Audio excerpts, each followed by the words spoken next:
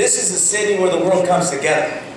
This is a city where we work together, we live side by side, we celebrate Black History Month, we celebrate Latino Heritage Month, we celebrate the many peoples who have made LA and America the great city and country that it is. His faith in and commitment to the peaceful destiny of South Africa earned him the 1984 Nobel Peace Prize. He's worked tirelessly to spread peace, justice, and democracy, and to end racial divisions and all divisions throughout the world. He rose to fame in the 1980s as an opponent of South Africa's system of apartheid, a policy of racial segregation involving political, legal, and economic discrimination. Now you know so very, very much about racism, which says the thing that makes any one of us important is the color of our skin. It determines how we are treated by the police, where we may live, what schools we can attend, whom we can marry. Basically, all of this determined by your ethnicity. It didn't embarrass them to put notices, public notices, that said, dogs and natives, us. Dogs and natives not allowed.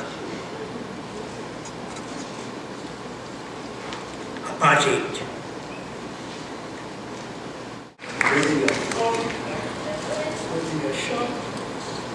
Whether you are substantial, whether you are hourglass figure size, whether you are beautiful, not so beautiful, clever, foolish, fantastic. It says about each and every one of us, you matter. You are of infinite worth. Do you know that? Infinite worth is worth that cannot be computed, because each single one of us is created in the image of God. And you here, my dears, you young people,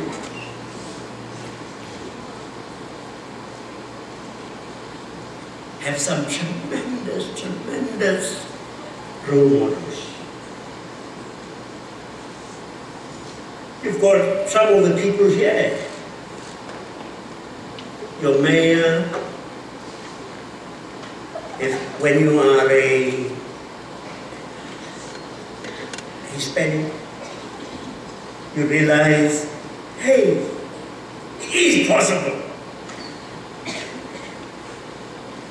For those of us who have been pushed to the back of the line,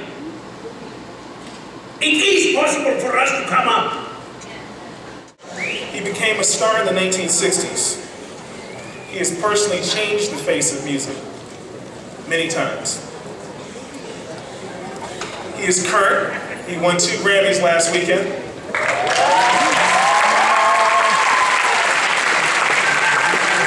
add to the 12 other Grammys that he had before.